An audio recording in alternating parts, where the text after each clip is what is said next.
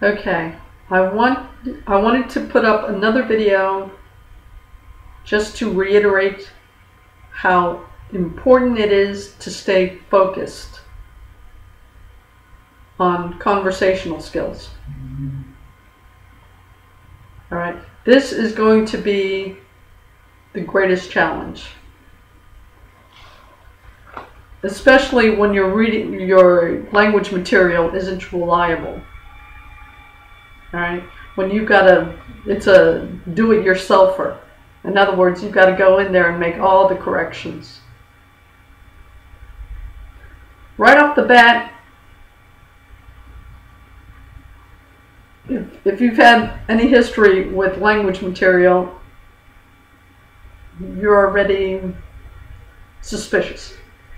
Okay? So, let me just put that out there. So, yeah. Hey, everyone's trying to sell you something. Alright, so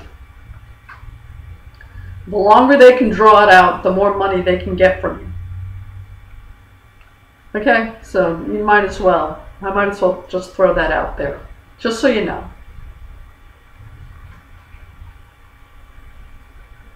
Okay, since you're probably going to have to fix it,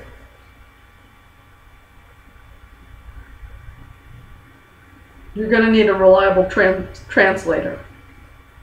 Okay. Now, as a foreigner, you're going to be using a translator anyway. Get over that thing of not using. If you have any problems with using a translator, get over it. Okay? It's like Google Maps. Google Maps, if you're doing any kind of traveling, you're going to use a translator and you're going to use Google Maps.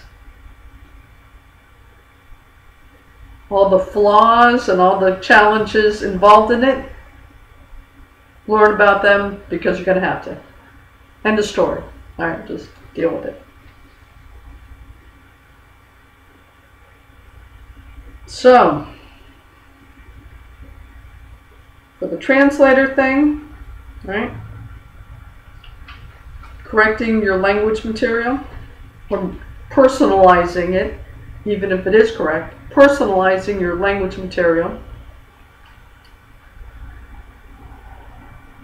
So you're not wasting too much time, right? So Google Translate, which is what I would probably have used if it wasn't for the pronunciation thing. Yandex, for pronouncing Russian, is number one. It's gonna, okay? So, yeah. As I've already stated, Yandex doesn't Romanize, doesn't change the lettering, okay? So, yeah. After the core vocabulary, again, as many mistakes as is in here, I still believe in the concept. Essential vocabulary core, and then form your own sentences.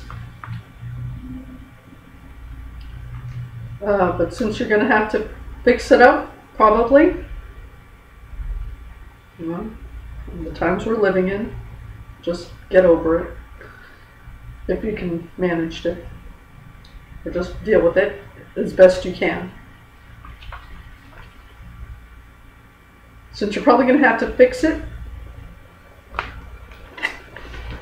you're going to need to make yourself a chart with the Russian letters, all right? All the information's out there, all over the place. I mean, there's tons of it. Just, you can actually just take this and you know, put a screenshot of that, whatever. Oh, but that's going to be backwards, isn't it? Anyway, What I've basically done is I wrote down the alphabet, put a little arrow there, and put what it sounds like. Okay? So I need to use that to be able to use Yandex effectively. So beyond just forcing yourself to stay focused so you can get a handle on the conversational skills. Just force yourself to stay focused on the conversational skills. Too easy to get distracted. Oh, really too easy. So, yeah. Your core vocabulary list. All right.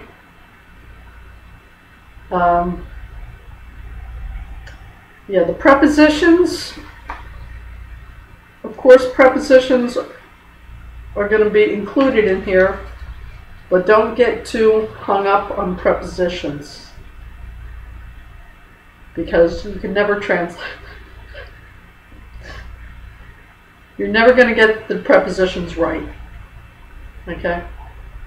If you've ever dealt with any kind of foreigner, you know, forget about the prepositions. Stick in just about any kind of preposition because you're never going to get it right. Ever. Ever. Every language uses prepositions their own way. It's never going to be the same. You're never going to get it right, so you might as well just get over it. Really, just stick any preposition in there. It doesn't even matter because it's going to be wrong. So you say at instead of. You say, well, whatever the heck it is, you're always going to be wrong. So don't worry about it. You get the noun right, get the verb right. Don't even worry about past or present, okay? Just get the noun right, get the verb right. Throw it out there. The prepositions, they're always going to be wrong. So use the preposition you would use and pick whatever Yandex happens to throw. It doesn't matter, you're going to be wrong. Alright. Just get the verb right, get the noun and the verb right. Pronounce it correctly, and the native speaker will be able to figure it out. Okay? I mean, you're interacting with them, so there's only a limited amount of things you're going to be talking about. Right? So, yeah. Beyond that, the core vocabulary. Okay, I like to say top 25. Whether it's top 25 words or phrases you're going to be using. Yeah, the thing of it is, everyone's going to have a different top 25. See, I mention this because you really need to get that core vocabulary list. Alright. Present tense. Don't worry about the prepositions. You're going to be wrong. Get the pronunciation as close as you can. Get the noun right, get the verb right. The native speaker will be able to figure it out. Alright? So, top 25. Alright, this is for me. Alright?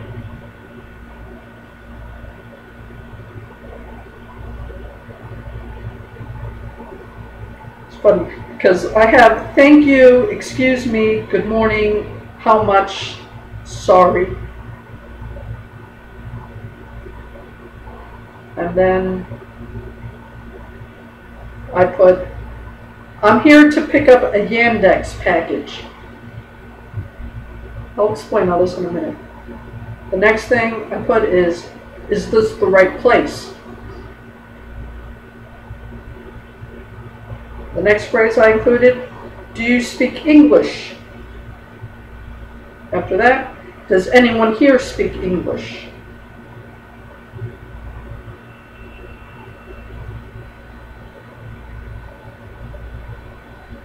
Actually, no, I'm sorry, I got the list wrong. Because I put it in a separate, it's kind of spaced out. I should have gone to another column. Alright, I'm going to redo this. Okay. Top 25. Thank you, excuse me, good morning, how much, sorry. Station names. Again, I'll explain this in a minute. Major street names. Major plaza names. Landmarks. Short bio and interview material. Okay, that's the column thing. After that, go ahead and I'm here to pick up a Yandex package. Is this the right place? Do you speak English? Does anyone here speak English?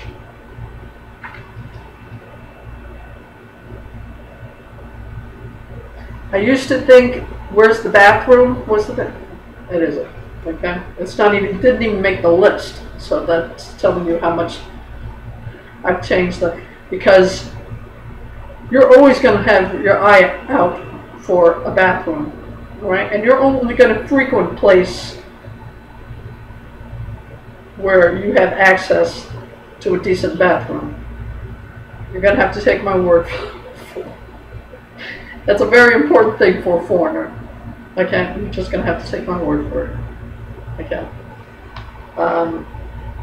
Yeah, you're not going to bother trying to ask someone questions. All right, you got a language barrier.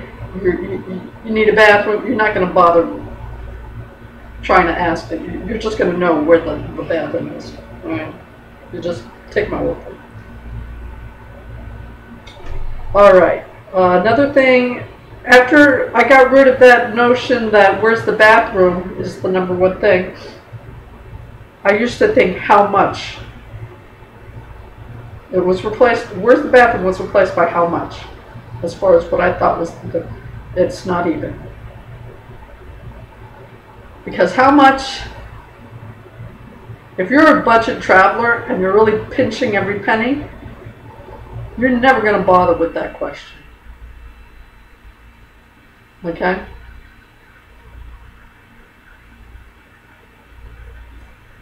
Really, maybe if you're comparing something, but probably not.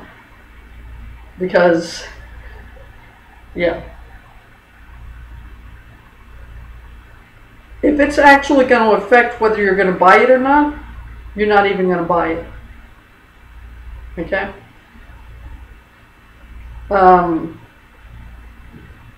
You're going to end up doing stuff like, how much would I be willing to pay for this if I was back in the States? And you're going to have that price in your head. And you're going to make that conversion. And you're going to go to the register. And if they give you something that's higher than that, you're just going to say no and walk away. Okay? Again, this is budget traveling thing. And this top 25, it's a very personal thing. So I'm just explaining to you my own top 25 list. So I discovered how much, although it is an important question, it's not the most important phrase. All right. But actually, it is the most important question, just not the most important phrase. Just it's such a situational thing. If I've got to ask, I'm just not going to buy it. Okay, that's how tight-fisted I am on traveling. Hopefully the situation will change, but right at this point in time, if I've got to ask, I'm not even going to bother buying it. And so that's very situational. Like I said, this is so personal. What's the top 25? That depends on you and your situation. Completely. Okay? So thank you. Yeah. Because since you don't really speak the language, you can come off as being pretty rude if you don't exchange even one word. Especially if you're in a culture where people at least exchange a few words, right? Well, but I'm just there and leave kind of thing. So the thank you is to kind of take the edge off, especially in a culture where people exchange a few words. Just, it's a given that you're going to exchange a few words if you're dealing with a person. Just out of common decency, if that's the culture. Being able to say thank you just made the top of the list. Unless you don't mind really unless you're trying to offend people, you know? So yeah. That actually became the number one thing. Alright? Excuse me. Yeah, that's also a situational thing. Good morning. Yeah, Russians, when they interact with each other, they're really very much more sociable than Americans tend to be. So it's a more so yeah. So even though you don't speak a word of it, just these things end up being significant. And then how much is actually number 4. And sorry.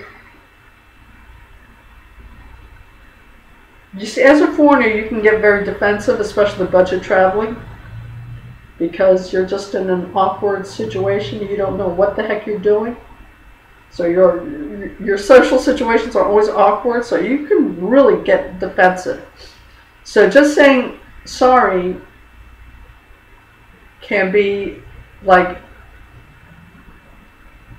it can rub you the wrong way because you're already kind of jagged on edge.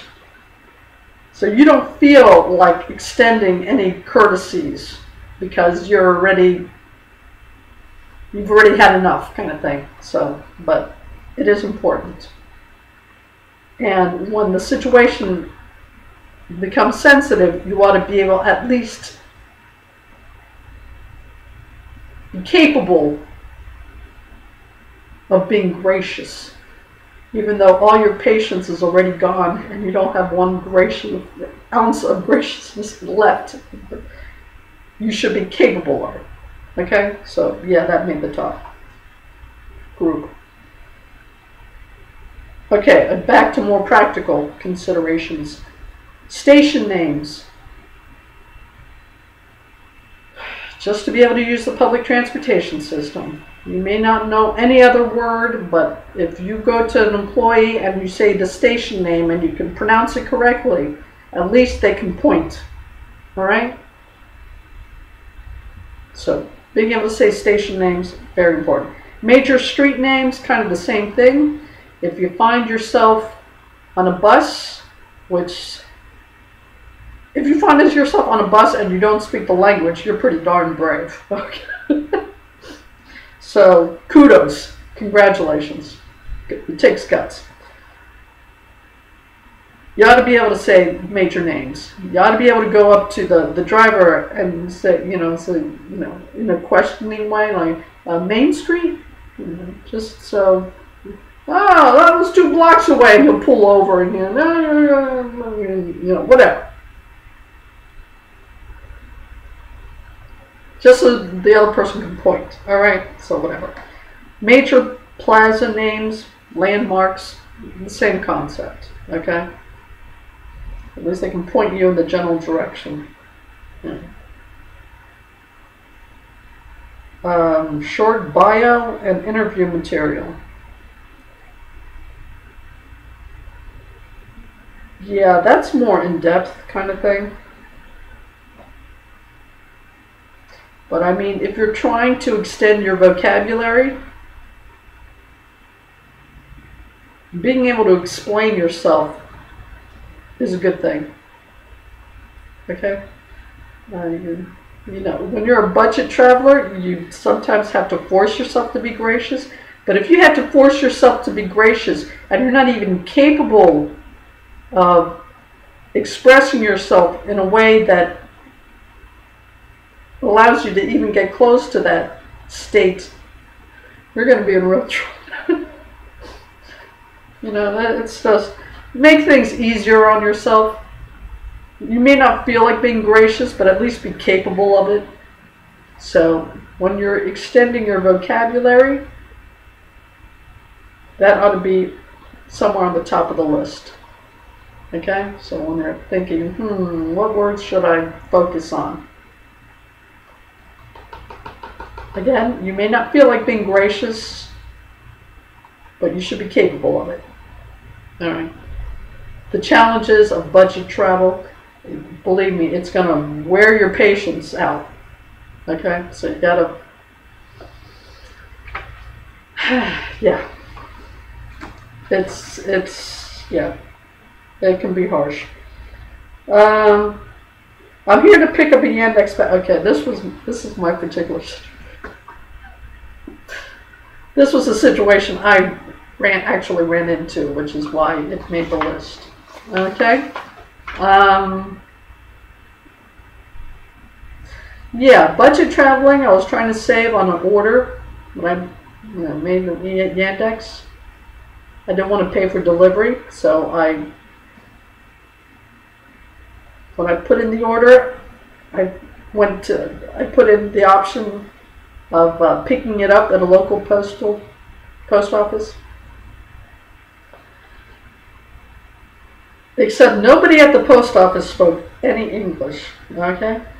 And no employee, because if it wasn't for some nice old lady that was able to speak English and tell me what the heck was going on, I'd still be standing there. So, yeah, it's, don't be that courageous. Go ahead and pay extra for the delivery if you really have to.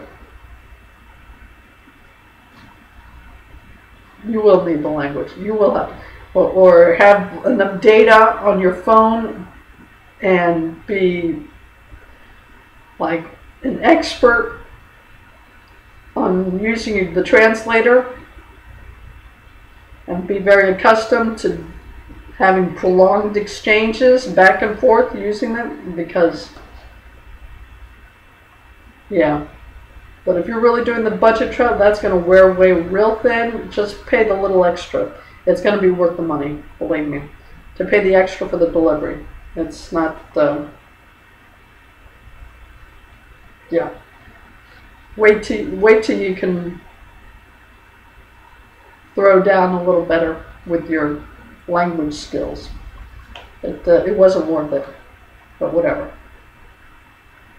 Yeah, I ended up canceling the order and then ordering it again, having it delivered, because that was a complete fiasco. Okay, do you speak English? Does anyone here speak English? You see, this is nonsense, because what actually happens is you just say English, and they just shake their head and that's it. Or they point at someone else, at a co-worker, and then you go and speak English with them. Do you speak English? If you're going to bother doing a whole sentence thing, this means you're truly trying to force yourself to extend your vocabulary. Because all that is not necessary. Okay? Or you're trying to be extremely polite and show that you are making very concerted effort and making a full sentence out of this, because you would not say this as a foreigner. Okay? You would just say English.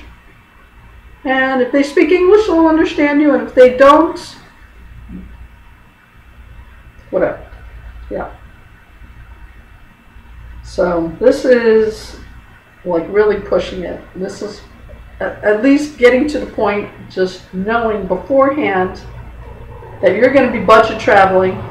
You're not going to have any patience left. But in order to keep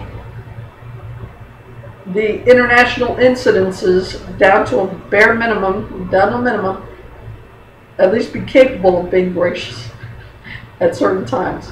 Okay? So that's what that is. And it's also just trying to increase your vocabulary. Okay? Just get that little extra practice. Because, yeah, it's harsh. Budget traveling is not fun. It's a real ordeal, okay? So, yeah. Okay, and I put little notations here because I'm trying to force myself to focus on just conversational skills. And I'm trying to avoid everything else as much as I possibly can. So I put things like alphabet, and I put an arrow on the days of the week, months 1 to 10 written out. This is my plan of how I'm going to learn the alphabet. By learning how to spell out the days of the week, the months of the year, and the numbers 1 to 10. And then use them whenever I have to think about how to convert it, until I get to the point when I'm not converting anymore, and I just, whatever. One step at a time, right? But I put a little notation here, not necessary, but, and now it is necessary. This whole thing with the Yandex thing and having to double check the thing.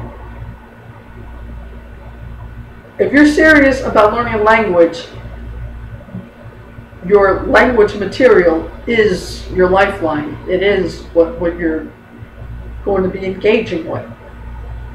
All right, if you can't trust the language material out there, you definitely have to be able to confirm that it's accurate. All right, there's just too much out there. So that little notation to myself, not necessary, but I'm going to have to change that. It is necessary. Not only is it necessary, but it's not number 1, but it's definitely a close number 2. Okay? Yandex would actually have to be number 1. My ability to use Yandex out of the top 25 is number 1. The alphabet, well, having an alphabet chart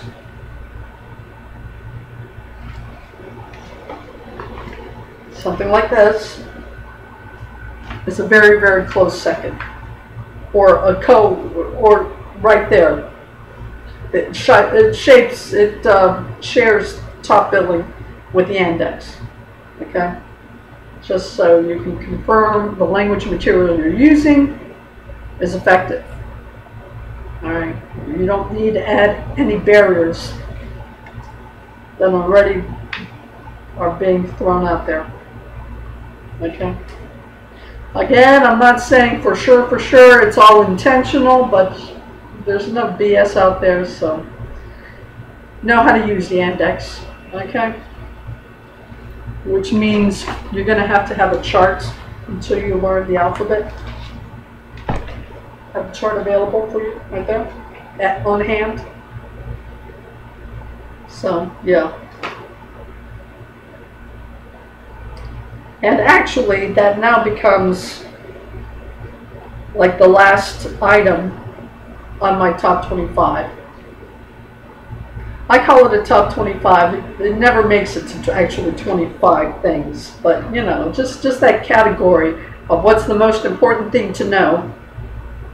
All right, that's what I call top 25.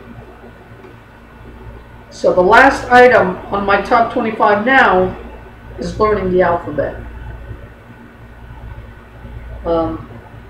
Having the chart shares top billing with Yandex. Okay? But learning the alphabet, so I don't need to have the chart on me all the time, that's the last item on my top 25. That's becomes an essential thing now. So that's because I didn't even want to bother with the Russian alphabet until I was conversational already. That's no longer the case. Okay? Since you really can't trust anything, you have to verify everything now. Yandex has become essential, and now so has the alphabet. So now that's just got kicked up there. The other thing I put, that notation, not necessary but, is the in-flight sentences that I mentioned on the previous video, and how I edited it and whatever. You select the ones that are really relevant for you, and tailor them even further than that to really personalize it so it's really meaningful for you. Motivation is so important, okay? Especially in the beginning. You really have to stay focused, because you're going to be bombarded with so many possibilities as far as there's infinite amount of language skills and features, all right? If you really are serious about being conversational, you just have to focus in on those things that are going to make you conversational. And don't worry about all the other stuff, because you can spend a lifetime with a language. Yeah, I don't want to bother with all that. So all I'm focused on now is being conversational, and so yeah, that's what this video is about. Staying focused on conversational skills, because you will have to force yourself, because there's so many amusing ways to be diverted. Okay, there's just so many flashy things that beep and whiz and flash and all, and it's all wonderful and so much fun and whatever. You want fun, go play with some other way. This is, if you want your conversational skills, you really have to force yourself to stay focused. All right, so may not be as fun as all the other little toys out there, but if this is really important to you, you're just going to have to force yourself to stay focused. All right, so I wanted to throw this out there. It's already over 30 minutes, but this is really important. You got to force yourself to stay on task, right? Because there's just way too much BS out there. Okay, so that's that little extra. That's just showing you how subjective all this thing is. But after you've traveled a while and kind of somewhat familiar with the culture, not really, but how you interact with it, essentially, at least without the language skills, you really can try to tailor your approach to acquiring the language skills you want to acquire. Okay? This would probably not work for anybody else. See, that's why I don't like giving too many details. That's why I don't like filling in the blanks. Because if I fill in all the blanks, nobody would be able to use that method but me. You've got to fill in the blanks yourself. You've got to personalize it. You got to make it meaningful for your situation and your personality and all that. Because it's not going to work if you're using someone else's thing. Very subjective. Okay. But very important to stay focused. Just try not to get distracted with all the other possibilities. Just stay focused on what you want to do, what you're trying to do. Okay. All right, that's it. Good luck, and again, try to stay safe, try to stay healthy, and I will talk to you later. Take care.